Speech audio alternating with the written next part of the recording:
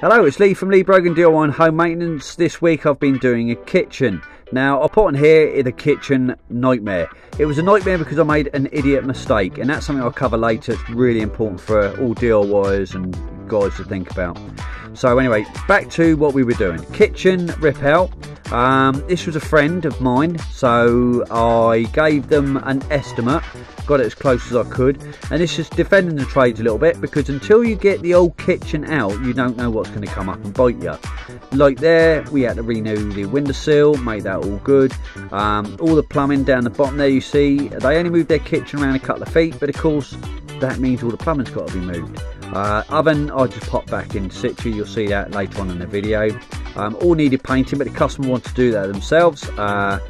More pipe work there, needed adjusting, the sockets needed adjusting, the walls needed plastering, another windowsill needed doing. Now I didn't do the plastering, and I didn't do the mitering in of the second worktop you'll see in a minute. But that's basically, that's defending the guys to say, look, they can only guess when they're going in, you don't know what you're going to hit.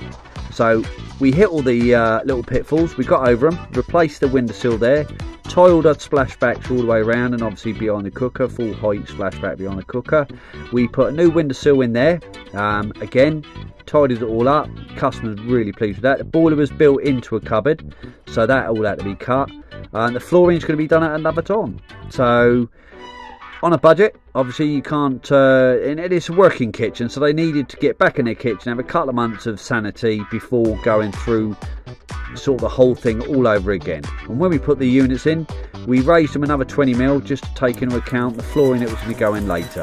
Now to cover the nightmare bit I was telling you about earlier.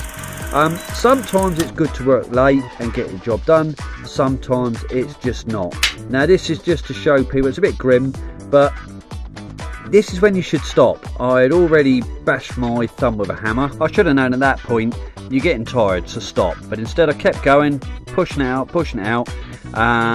And from a bashed thumb, the next thing I did, nearly cut my thumb off. So just do yourselves a favour. The minute you're getting tired, the minute you make a bad cut, the minute you do something daft, just stop, put your tools down, say I need a break. Otherwise the injury could be a lot worse, or you could damage materials on property. And you don't want to do that because you don't want to be replacing it. Anyway, that's my little tip of the day.